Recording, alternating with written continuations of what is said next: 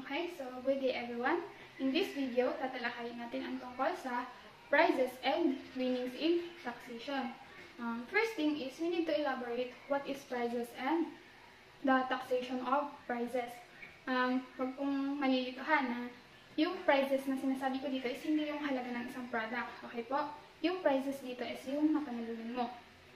Kapag kasi sinabing prizes, it is something offered or won as an award sa isang contest or competition for superiority or victory. Ito yung nilagyan mo ng effort to won a prizes. So, sabi nga dito, the taxation of prizes varies. Ibig sabihin, yung prizes sa taxation is iba-iba. Prizes may be exempt. Okay? So, yan. Ang prizes daw dito sa taxation ay maaaring exempt. Di kapag sinabi natin exempt, hindi siya taxable. Okay? So, may be exempt from income tax or subject to either final tax or regular income tax. Tatalakayin natin dito yung mga prizes exempt from income tax at yung mga recipient and subject in tax. Okay? So, ang exempt prizes ay under siya ng not taxable from the word itself. Okay? If prizes received by a recipient without any effort on his part to join a contest. Okay po? So, yung recipient dito, siya yung tumatanggap ng prizes. Ibig sabihin, not taxable siya or exempted yung mga prizes na natanggap ng isang recipient kung ito ay hindi nag-effort on being a part of a contest.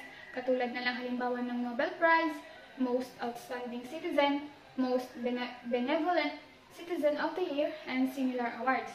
Okay po? Maaaring merong malilito or miski naman ako talaga malilito, but I will do my best para maipaunawa sa inyo. Okay, di ka sabi ko kanina yung prizes is something offered or won, which is you need to put an effort. Pero sabi nga dito, prizes ay maaaring hindi, merong maaaring hindi taxable. So, ito na yon. Okay po? So, the next one naman, number 2, prizes from sports competition that are sanctioned by their respective national sports organization.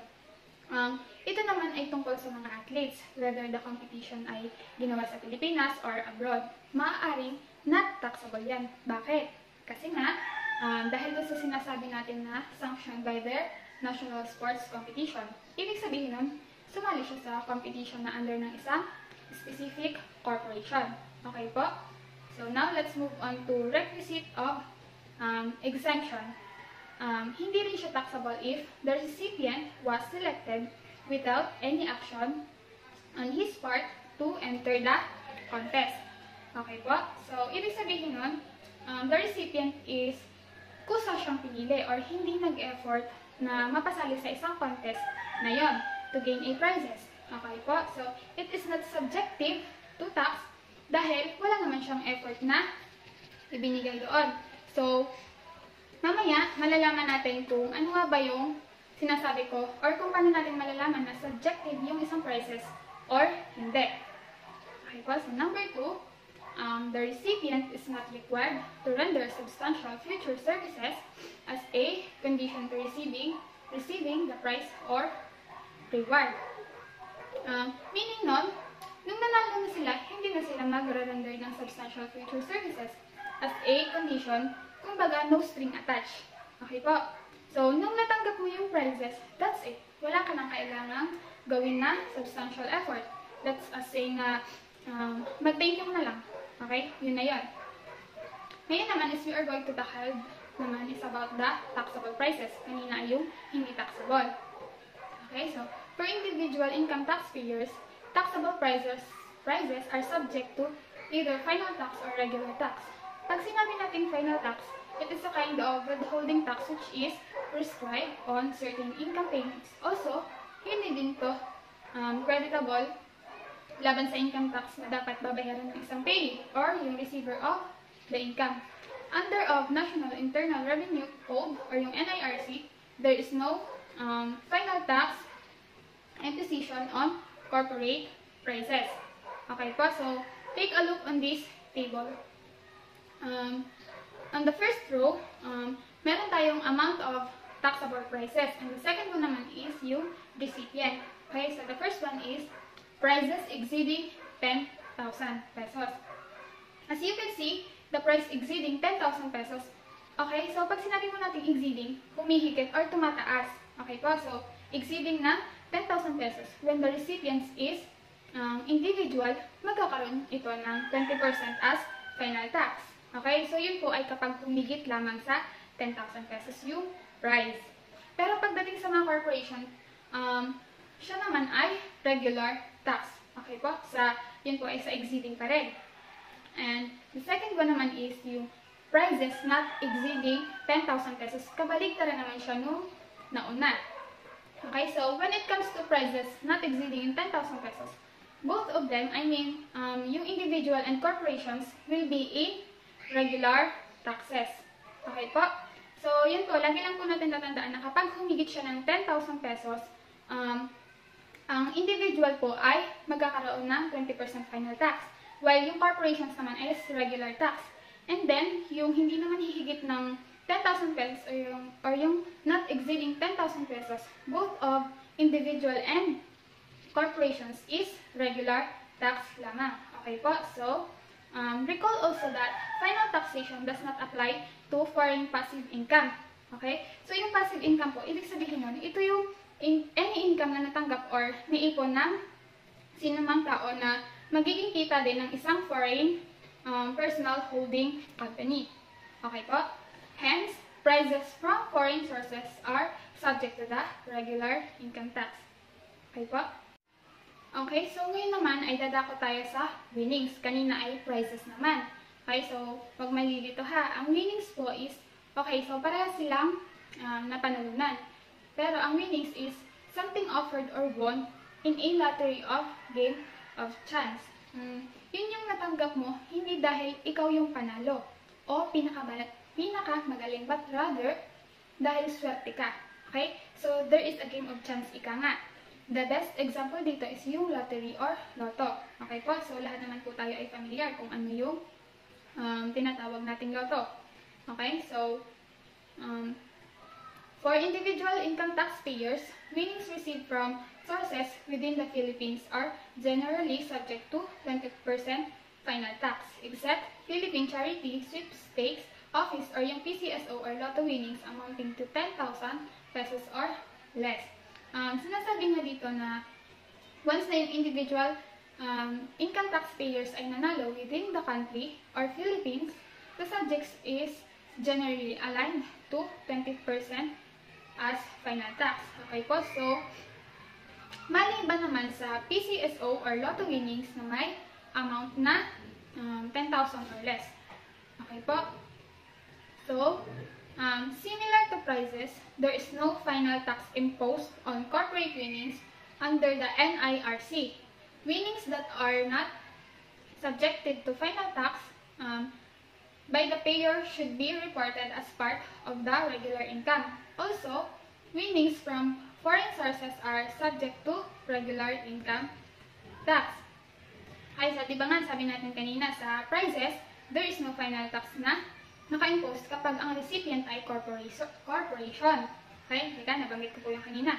Tulad din siya sa corporate winnings, which is under na NIRC. Yung mga nanalo or winnings na hindi subjected as final tax, magiging reported as part ng regular income tax siya. At the same time, yung winnings from foreign sources ay subjected din as regular income tax. Okay po? So, okay, dadako naman tayo sa type of winnings. Parang katulad din to ng kanina. Okay po, yung table. First, PCSO or lotto winnings not exceeding 10,000 pesos. The other row is yun yung mga recipient, which is ang recipient ay individuals and corporations also. Okay po? So, sa una po ay not exceeding. Hindi siya nag-exceed o humihigit sa 10,000 pesos. Both individual and corporations as recipients ay exempt or not taxable siya. Diga, kanina po doon ay yung 20% final tax or regular tax. Dito naman po ay both exempt siya. Okay po? The next one naman is PCSO or lotto winnings exceeding 10,000 pesos. The individuals and the corporations, they are both 20% final tax. Kasi, bakit? Dahil nag-exceed sila sa 10,000 o humigit yung price sa 10,000 pesos. Halimbawa nito ay yung may napanalunan ka pero hindi mo siya makukuha ng buo dahil nga may deduction na 20% final tax. Okay po? So, mamaya mas maunawan natin through the illustration. And yung number 3 naman is other winnings in general. Kapag ang recipient naman ay individual ay mapapa-align siya sa 20% final tax. Otherwise, sa corporations naman ay regular tax. Okay po? So, note that yung mga pag sinabi natin na PCSO or lotto winnings ng NRA, NETV o yung non-resident alien not engaged in trade of business, ang iyong final tax could be 25%. While ang NRFC or yung non-resident foreign corporations naman ay 30%. So, kaya siya 25% dahil kapag NRA and ETV, whether active income or passive income, dahil wala naman talaga sila sa Pilipinas at wala din silang negosyo dito, automatically, final tax sila sa lahat ng kanilang kinikita kahit ano pa yan. Okay? So, take a look at the illustration. Apolinario won 10,000 pesos first place in the singing contest sponsored by Seed Company during their company anniversary celebration. Ibig sabihin lang dyan, since si Apolinario ay individual recipient na nanalo ng amounted na 10,000 pesos as payment po, his price under lang siya ng regular tax at hindi siya subjected as 20% final tax. Bakit? Kasi hindi siya nag-exceed ng 10,000. Diga, katulad nga po na sinabi ko kanina. Okay po? So, pero kung yung price niya ay nag-exceed ng 10,000, makakakuha ang seed company ng 2,000 based sa 20% final tax. Diga po? Okay, so number 2 naman. Okay, sa illustration number 2 naman tayo. Roy's raffle ticket was selected as the second winning ticket in the raffle draw of ZFT Mall for 10,000 pesos, dubbed as second prize. Dito naman, dito, diba nga, sabi natin kanina, is may other winnings. Ito ay subjected as 20% final tax. So, yung napanalunan ni Roy sa raffle, na 10,000 payment ay may 20% final tax, which is may, withhold ang ZFT Mall na 2,000. And the last illustration is, Mr. Dante Paya made 3 bets to the PCSO Lotto draws. All tickets won. Lahat daw ay nanalo. The details of the winnings were easy to 4,000 pesos. I don't know paano basahin to, pero siguro ay 6/42 ay 10,000 naman. 6/45 ay 20 million. Siya yung grand prize. Okay, so the 6/42 and easy 2 winnings are exempt since they did not exceed 10,000 in amount. PCSO shall withhold 20% final tax on the entire 20 million amount of the winnings. Okay, so dito, yung easy 2 and 6/42 ay exempt siya. Hindi siya taxable. Bakit? Dahil yung amount na napanalunan nila ay hindi humigit o nag-exceed sa 10,000 pesos. Otherwise, the bets or draws na 6/45 ay amounted ng 20 million as grand prize. Okay? So, humigit na siya sa 10,000 pesos. In that case, PCSO shall withhold 20% final tax, meaning nun, may makukuha ang PCSO na 20% from the 20 million, which is 4 million. Ibig sabihin nun, ay 16 million na lang ang makukuha ni Mr. Dante Paya as grand prize. Okay po? So, I hope na may naunawan kayo kahit pa paano, and thank you for watching. Tax informer's reward. A cash reward may be given to any person instrumental in the discovery of violation of the National Internal Revenue Code or discovery and seizure of smuggled goods. The tax informer's reward is subject to 10% final tax. That means that in case that a company or person is proven guilty of tax evasion, informants may receive a sum which is equivalent to 10% of the revenues, surcharges, or fees, or possibly the fine imposed and collected, or 1 million pesos per case, whichever is lower. Smuggled good is the importing or exporting of goods secretly in violation of the law, especially without payment of legal duty.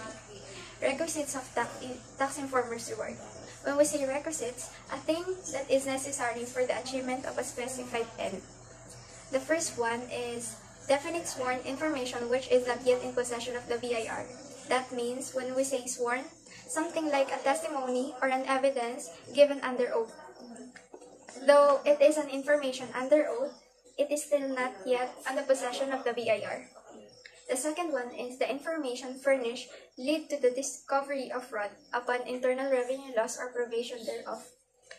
When we say fraud, wrongful or criminal deception intended to result in financial or personal gain. When we say furnish, that also means to supply, provide, or equip with whatever necessary or useful it is. The third one is enforcement results in recovery of revenues, surcharges, and fees, and or conviction of the guilty party or imposition of any fine or penalty. Let us define what is revenue. First, revenue money that is generated from normal business operations. The second one is the surcharges, which is the additional charge or payment. The third one is fees, which is fixed price charge. If they are proven guilty, fine or penalty would be applied and would result to the recovery of the three as was stated from above. The fourth one is the informer must not be letter A, BIR official or employee. Letter B, other public official or employee. Letter C, relative within the 6th degree of consanguinity of those officials or employee in A or B.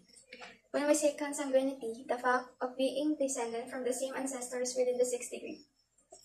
Amount of cash reward, whichever is the lower of the following per case. The first one, 10% of revenues, surcharges, or fees recovered and or fine, penalty imposed and collected, or the 1 million pesos. The amount of cash reward is subject to 10% final withholding tax, which shall be withheld by the government.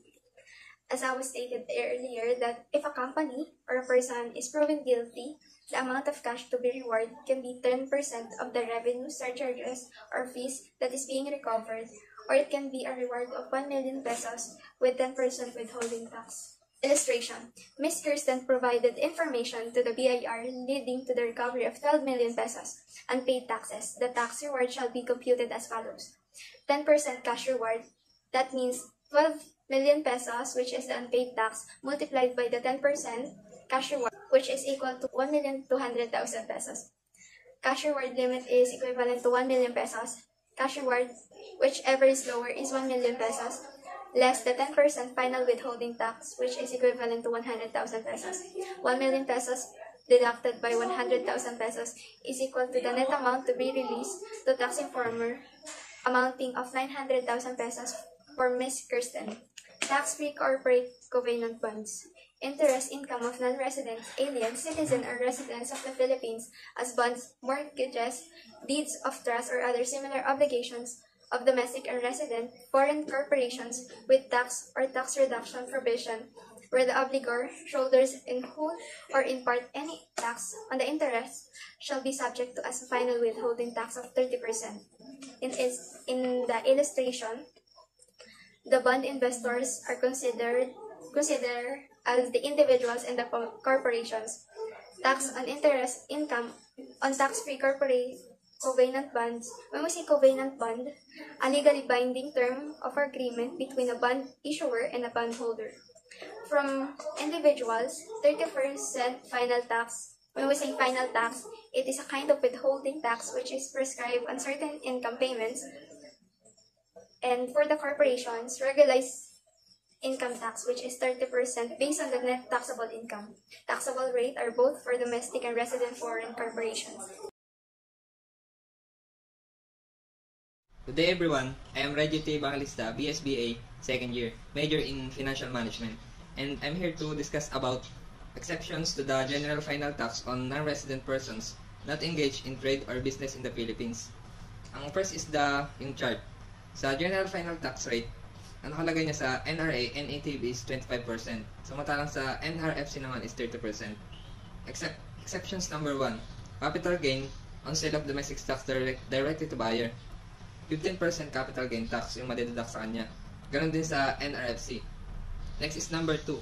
Rentals on cinematographic films and similar work. 25% of rentals sa NRA and ATB at ganon din sa NRFC. Next is number 3. Rental on vessel.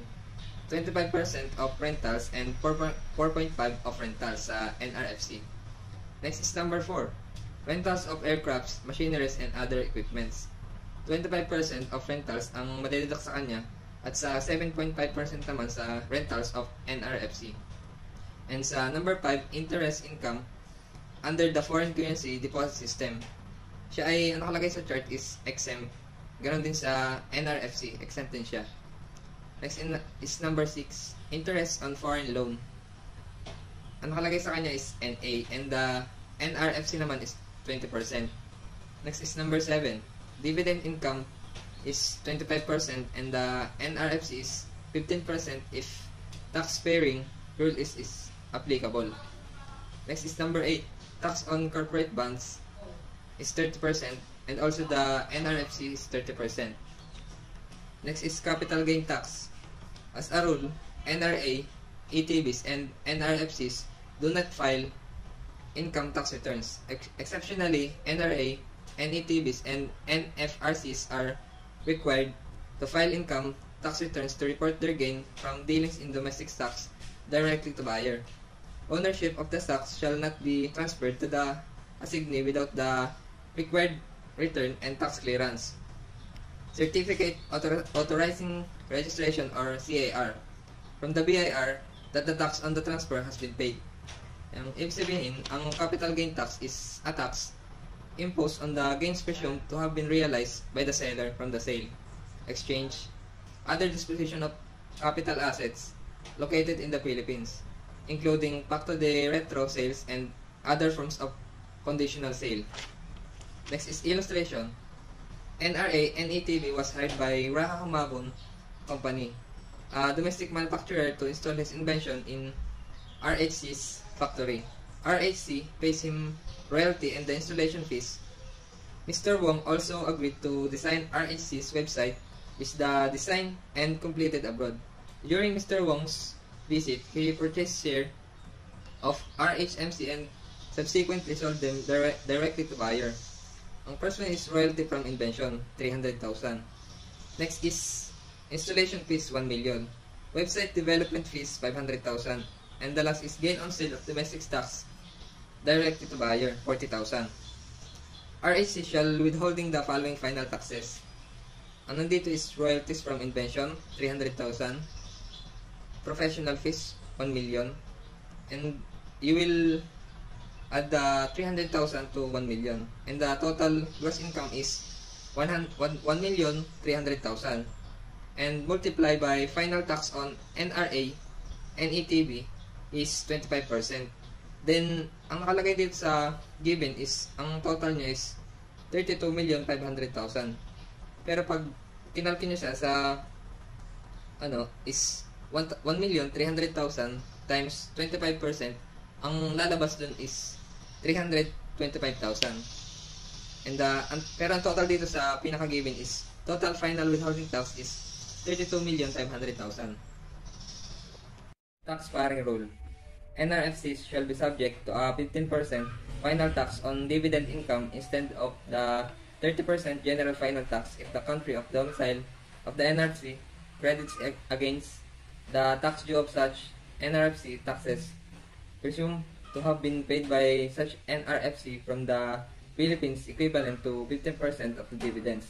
In applying the tax paring rule, the Supreme Court ruled that the NIRC does not require that the foreign law of the non-resident corporation must give deemed paid tax credit for dividend equivalent to the percentage points waived by the Philippines, pointing that the NIRC merely required the country of the NRFC to deem paid tax equivalent to that waived by the Philippines. As the requirement of the tax sparing rule is deemed satisfied of the country to which the NRFC is domiciled, imposes no tax on dividends from foreign sources. BIR ruling no. 104, 2012, March 22, 2012. Illustration: the tax sparing rule with NRFCs. An NRFC is due to receive a dividend of 1 million from a domestic corporation. Ibig sabihin daw po, ang NRFC is due to receive a dividend of 1 million from a corporation dito sa Philippines. The final tax to be imposed by the Philippines shall be withheld by the domestic corporation shall be 15%, not 30%. Ang final tax daw po na ini-impose by the Philippines is 15% at hindi 30%. If the country of domicile of the NRFC also reduces its income tax upon the 1 million dividends by at least 15%, the dividend tax percentage waived by the Philippines from 30% general final tax rate.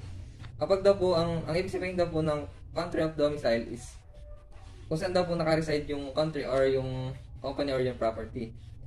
Kapag daw po ang NRFC is nag-reduce ng at by at least 15%, ang Philippines daw po is magbabawas din ng 15%. Hindi po magiging 30% from the 30% general final tax rate ng Philippines. And if country of the NRFC does not reduce its tax on the dividend by at least 15%, the Philippines impose the 30% final tax. Yun. Kapag naman daw po yung NRFCs hindi nag-reduce ng tax in dividend by at least 15%, ganoon din po yung Philippines, hindi rin po siya magbababa ng 15%. Bagkus is magtataas din po siya ng 30% as the final tax. At yun po ang ibig sabihin ng the tax sparing rule.